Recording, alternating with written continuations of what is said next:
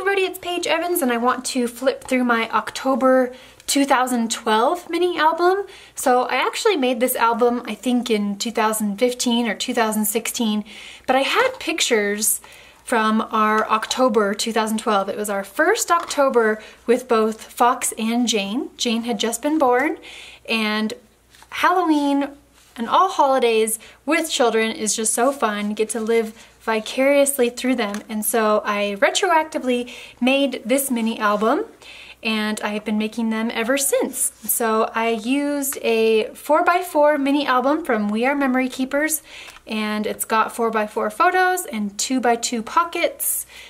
And I've got these baggies where I've inserted tags for journaling, and just like with all my previous mini album flip throughs, you can see all the bits and pieces and things that go into the mini album. Where there's white space on the photos, I like to add stickers and details.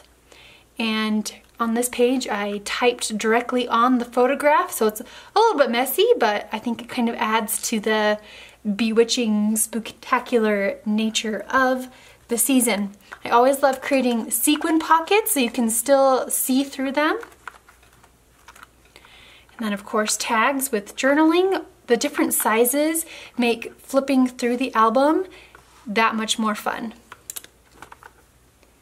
We flew to Washington for this season, it looks like, and always love the pumpkin patches and the changing of the leaves.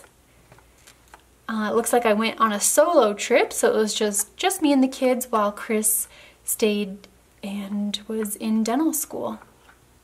So just flipping on through. So instead of sequins, you can add buttons and machine stitch them closed so that the buttons don't fall out.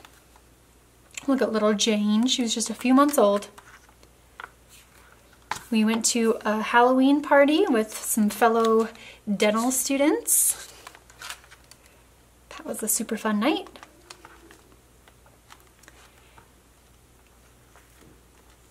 And then we had our trunk or treat.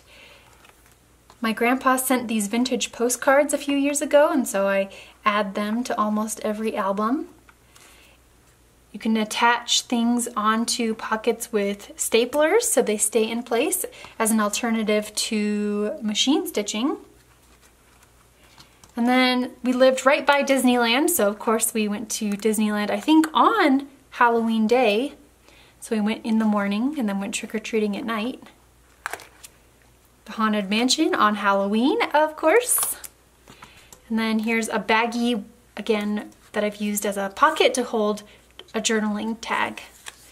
Here we go. We went trick-or-treating around our neighborhood, and it was oh so fun. And that is our October 2012. I have loved making these albums every year. They're one of my most favorites to look through along with the kids. Let me know if you have any questions. Thanks for joining me.